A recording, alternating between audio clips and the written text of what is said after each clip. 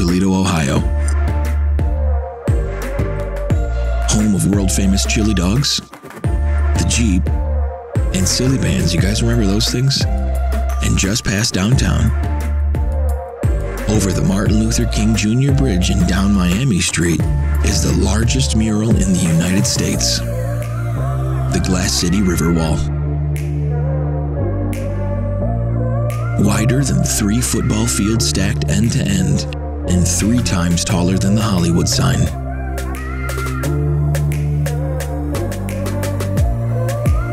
In other words, huge. Way too big for a half-hour educational documentary. So we decided to paint something else, something smaller. This is the Glass City River Wall mini mural. Meet the artists. Kodi and Gabe Gault. Kodi is a muralist, tattoo artist, shop owner, an all-around fun and talented guy. Gabe is an LA-based artist, goofball, Cut the canvas.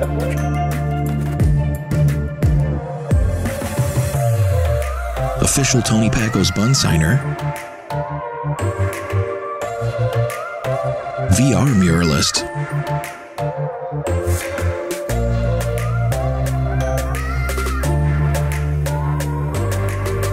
and of course, designer of the Glass City River Wall.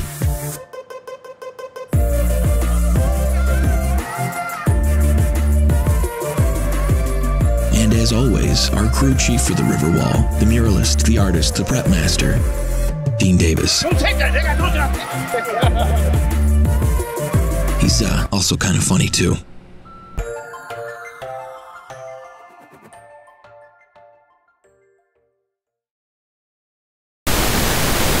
So how do we turn this wall into this mural? Well, first, let's check in with our project manager, Christina Casper, and the owner of the wall and main donor, Tim Croak. Christina Casper, project manager, Glass City River Wall, procurement of donors. Hi, I'm Tim Croak, and I own Croak Asset Management, and my involvement in this project is Christina Casper and her organization came to me to help support them in their project. So what happened in that meeting? She kind of showed up in my office with a mutual friend, and she said, man, I've got a project that I think you need to hear about from a person that I think you need to meet. Why were you approached? I've got a beautiful building and a beautiful parking lot, but I've got a wall that is just absolutely dead. You had an artist that you wanted to elevate, and so he was able to come and kind of join the project that way. Kodi had painted the mural kind of across the front of our building, so it's something that we look out on every day. One of the things I wanted to do with this project is make sure that we had Toledo artists involved with it. You know, Christina and her group were very willing to contact Kodi and bring him into the project so everybody could work on it together. It was important, just like it was on the bigger one, to have, you know, our crew chief is from Toledo and the rest of the people that are executing the mural are all from Toledo or Detroit. Number one, those of us with no artistic talent have a responsibility to support the people that do have artistic talent, because that's what makes a great community and it's what beautifies the community, and so you want that.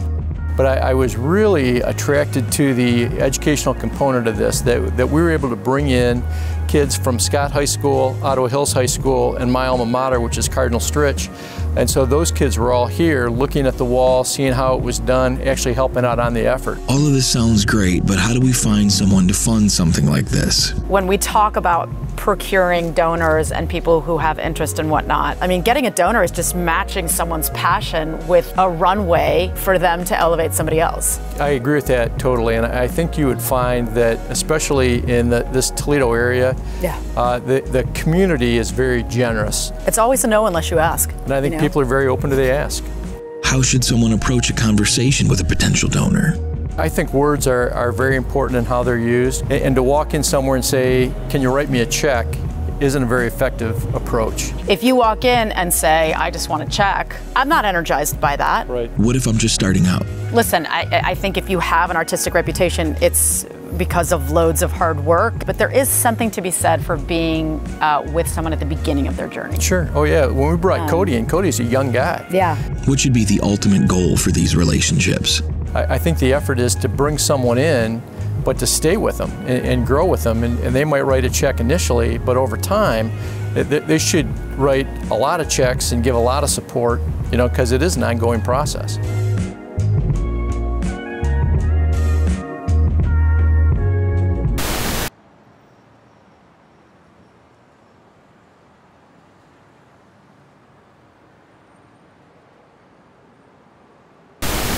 So, we have the wall.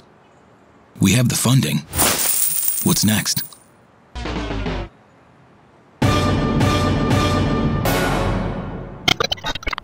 This wall was not only covered in dead vines, but because of how close it was to multiple consistently used entrances and exits, power washing wasn't an option.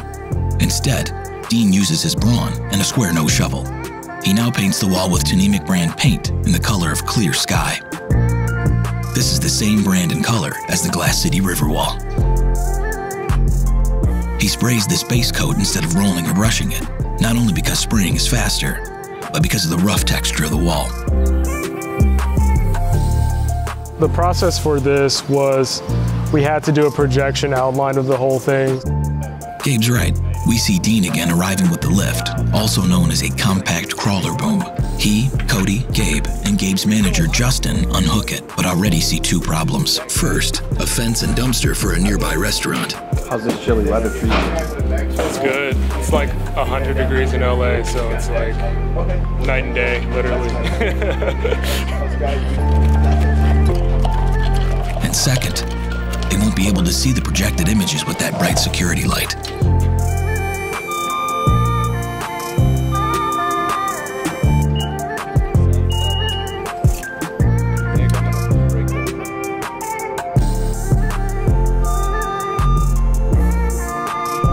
The light has no switch, so Dean simply decides to cover it and move along. Now Dean can project simply using a MacBook and a portable projector. This is a scaled down version of what Dean and Eric Henn did at the Glass City River wall itself.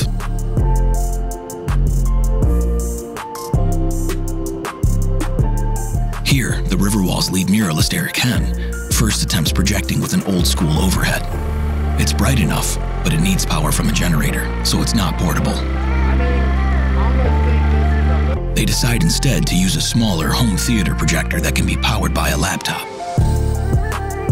Yes, that's Dean Davis and Eric Henn, 100 feet in the air, above the Maumee River, at night. You want to bleed it off the top there? Now back at the mini mural, Dean, Gabe, and Justin fine-tune the image placement.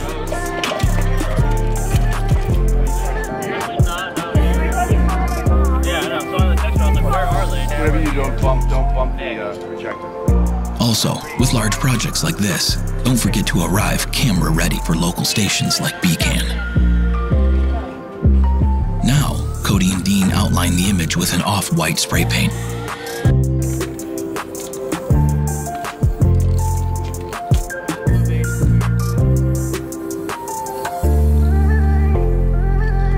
Here's the stencil of the native mother portrait on paper, then on the silo, and now the almost complete portrait.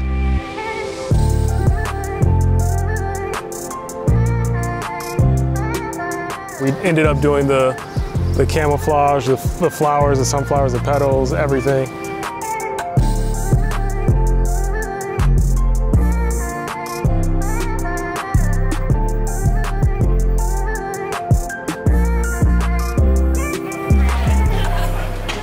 These guys are just beasts, man.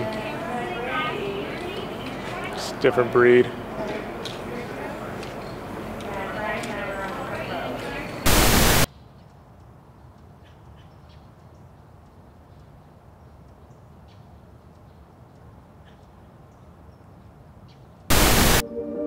All right, it's day 2. This finished stenciling might not look like much, but let's alter that a bit to bring out the white paint. This is closer to what the artists see as they're painting. The outline is quite rough, but that's on purpose. As we see back at the river wall, the stencil here is well suggested instead of dictated. The stenciling for the sunflowers was done a bit differently, using a doodle grid instead of projecting. Wait, we haven't talked about a doodle grid yet. Okay, so here's our giant blue river wall. It's massive, we know that. So how do we get this to look like this? Well, we've already seen the projecting, but that was only because the portraits had so much detail. The sunflowers, while beautiful, just simply don't have as much. So one of our painters, Chili Rodriguez, this is Chili, suggested we do this doodle grid simply because of the size of this mural. Sure, the painters could hang their buckets out over the river, which they did while projecting the portraits. But this thing is so big they'd have to do it in sections, and keeping everything aligned would not only have been daunting, it would have been likely impossible. Not to mention having to wait until nightfall to make any corrections or changes. So, we doodled. This is Kelly Golden and Shayna Castellan doodling. Why doodle? Well, it makes locating a certain spot on the silos easier, and because it's fun. They could have overlaid a grid, but when your y-axis is 136 feet tall and your x-axis can be upwards of 900 feet wide, it's difficult to determine if you're at A16 or B17 when the silo is 5 feet in front of you. I know it's hard to appreciate the scale unless you've seen it in person, so here's a size comparison. So here's what we did. First, Gabe Gault creates the assets. Then Dean Davis takes the assets and lays them out on a photo of the silos according to Gabe's original design. Then Dean gives this to the team and says, we'll need 2 concentric circles of doodles about yay high that span silos 18, 19, 20, and 21. The team tapes these inside of their buckets, lift off, and start doodling. See, it's a lot easier to say, we need a 3-foot line going through this cool S, than to say F67. So, after the doodles are done, I take the drone up, that's me, and snap a pic. Then I bring it into Photoshop, alter the colors to bring out the doodles, and send it to Dean.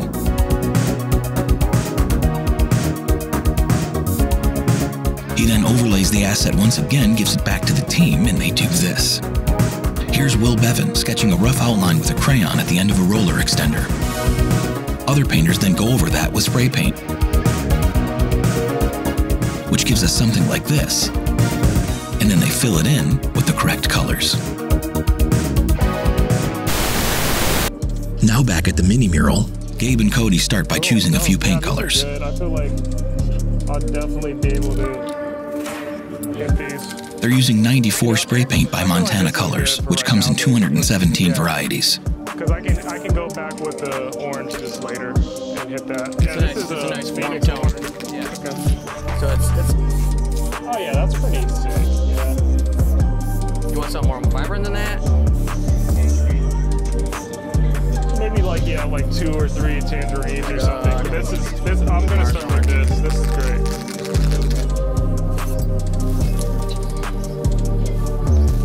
Depending on where you buy these, they start at about $6 a can. Meaning Gabe and Kodi used about $500 worth for the mural. These 94s are so nice. What's that? I love how it just doesn't smell like shit. Yeah, it's kind of sweet smelling. Yeah, want to eat it. Don't eat paint. Over at the Riverwall, it's the same story, but on a different scale.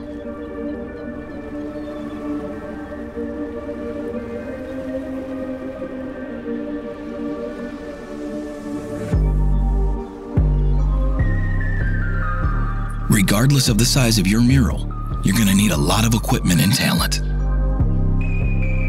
Kodi brought along his collection of various caps. They help control the shape and rate of spray. Gabe, you throw me one of them caps out of that bucket? What's that? Are you good with those fat caps? Oh yeah, sorry. Alright. Forgot I took them all. It's fine, I just need one. So done. You should also wear a respirator whenever you can. Spray paint contains numerous hazardous chemicals. This model with 2 cartridges costs about $35. Similar to the ones we use when painting the Glass City Riverwall. All of that paint would have been in your lungs. You like wearing these things, Contron? It's alright. Nice.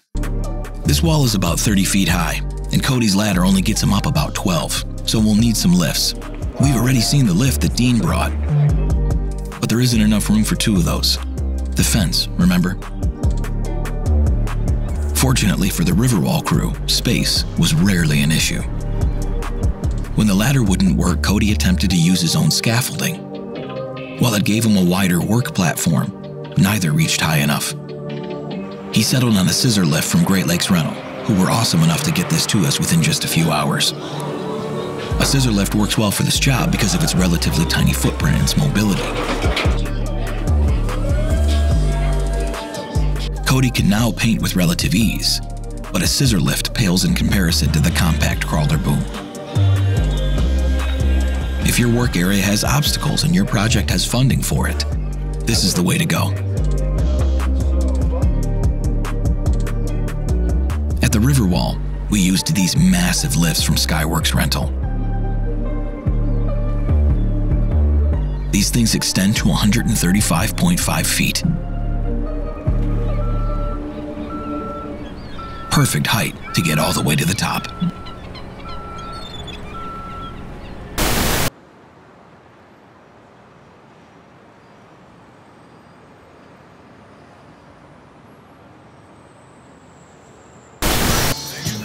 Hey Gabe, you want this just like the picture? This pic, I mean, it's gonna be a little exaggerated. Like, it's not gonna be like, just like vibrant, but like not cartoony, but like not, it doesn't have to be like hyper real. Have fun with it, I got you. We started with mid-tones, then we just kind of branch out from the mid-tones to the dark tones to the light tones, and then it all just kind of comes back together. These red-orange elements will largely be covered up with lighter yellow tones and help to establish depth and shadow.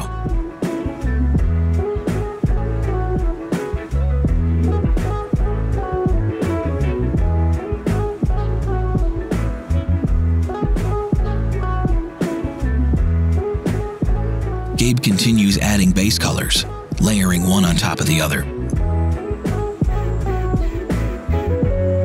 Gabe took inspiration from his visit to a local sunflower farm.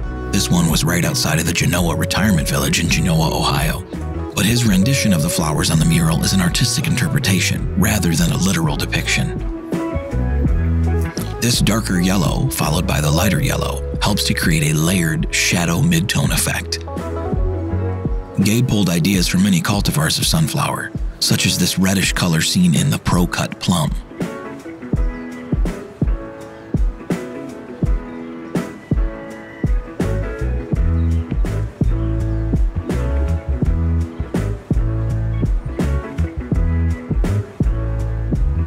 One also notices the yellow coloring found in this more standard sunflower. Also, one of the hallmarks of almost all sunflowers, the shape and distribution of the disc flowers in the center of the head.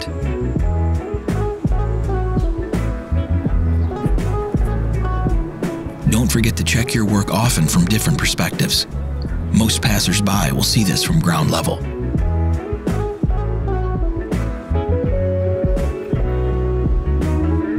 The local media in Toledo is very interested in and supportive of art projects.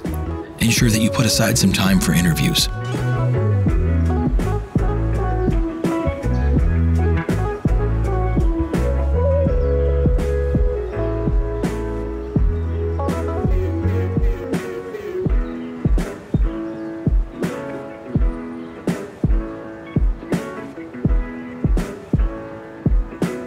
And so the orange is kind of like the dark tone, but it's not, we're gonna go black on this thing. So, yeah, it's not really gonna be the dark tone. Yeah. Now, Gabe fills in the center of the top sunflower with an auburn brown. He's now adding overlapping curved lines in black to emulate the shape formed by disc flowers.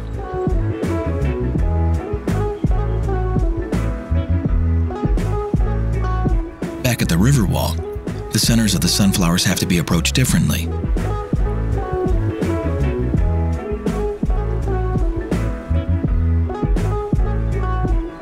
Because the closest observer is 2,000 feet away, driving 60+ miles an hour. Since we're in Toledo, it's probably 70+.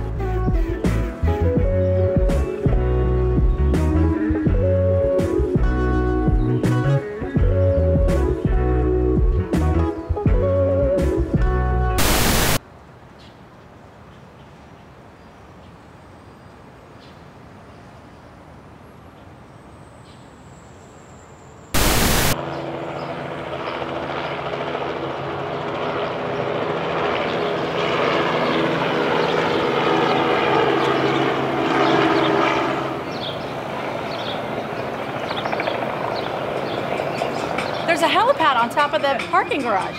Are these birds not eating the yellow jackets? I wish they were.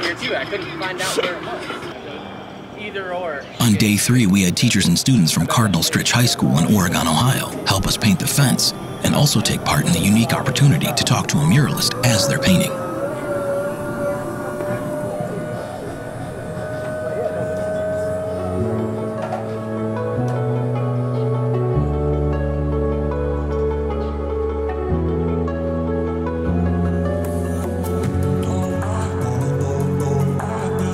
Gabe is using a popcorn yellow for the tips of the disc flowers, and Kodi is adding more base and highlights to his petals. This process, although considerably scaled down, is quite similar to that of the Glass City Riverwall itself. As we can see, the previously mentioned doodle grid will be covered up once the sunflowers are filled in.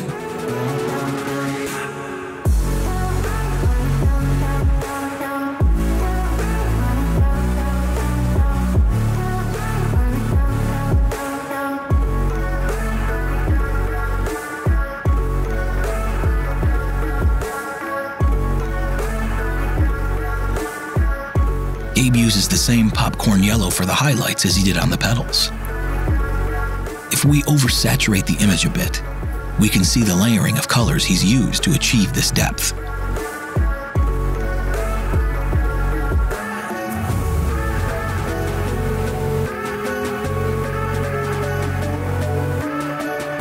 Here we see Dean Davis using essentially the same technique on the river wall.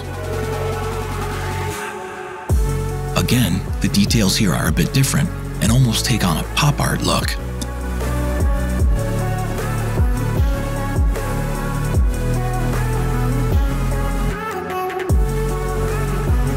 But that's so they can be resolved from quite far away.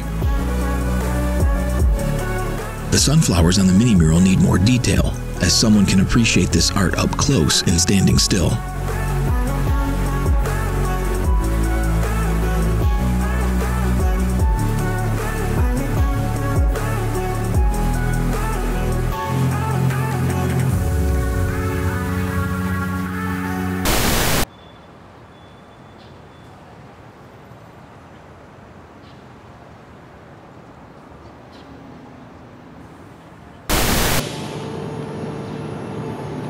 Well, we're finally here, the last day. Gabe's alone today because all that's left to do are finishing touches and his signature camouflage. Gabe adds a reddish orange and popcorn yellow to the center of the bottom left sunflower for more depth and highlight.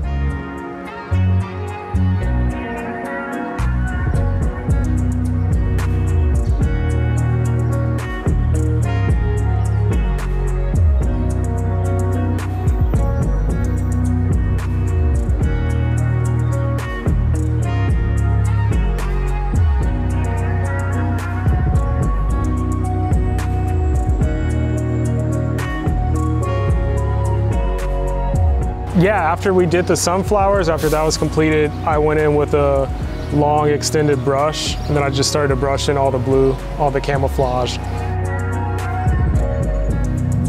The darker blue camouflage on this mural is one of Gabe's signature techniques and can be found in most of his work.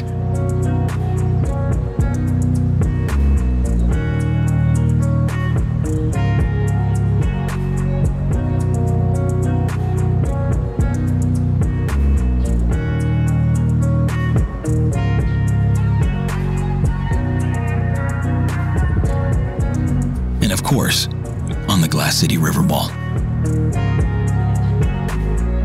Again, this would be much more difficult, or even impossible, with a scissor lift considering the obstacles on the ground. Gabe follows the stenciling, but still allows himself creative license as he paints.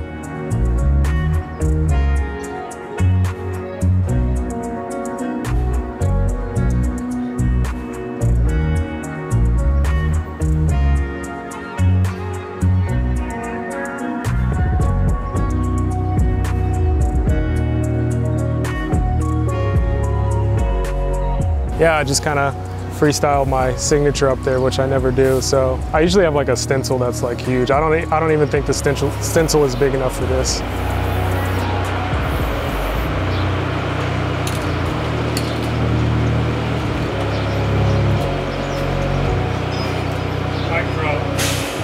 should.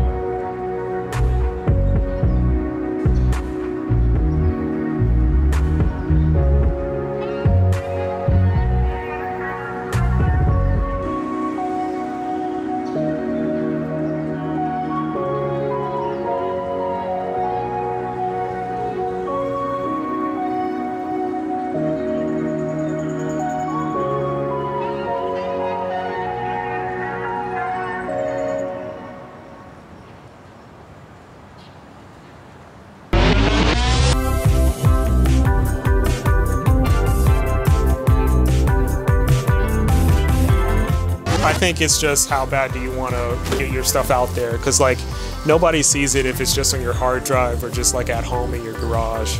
So you have to always just let everybody be aware that you're working. Don't do paintings for free for anybody. You said don't do it? Don't do it for free. Don't do anything for exposure. That's the biggest scam ever created. I learned that the hard way maybe 3 times and I was like, oh, I'm done with this. If they're willing to pay for it, then they're worth the time. The best decision of my life was like not doing anything for free at some point. I would say like always get paid half up front and then half in the middle. You can't always do that. Like sometimes you have to know when to, you know, kind of call in a favor or whatever. I've done that a couple times and then didn't get paid for like months later or whatever. But sometimes for people you want to work with, you do give a little bit, but understand what you can lose.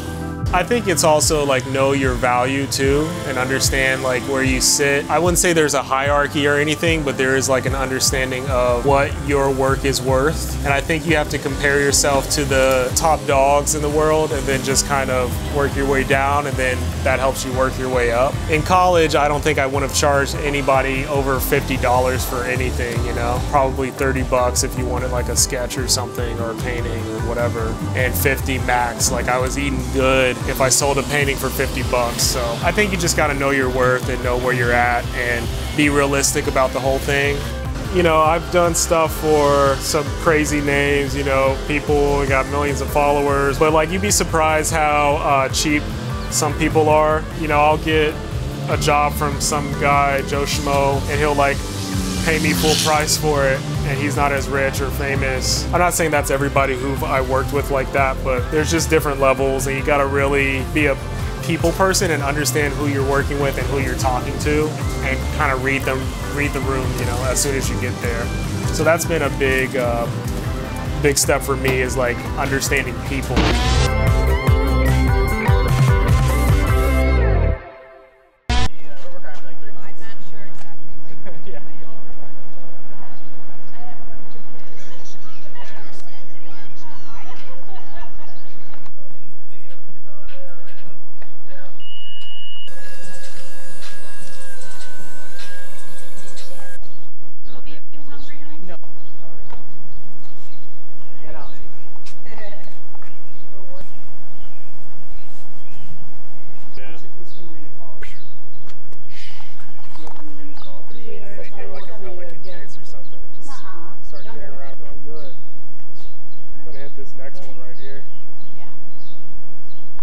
This is Gabe Gault. I'll put everything inside before we come. Okay.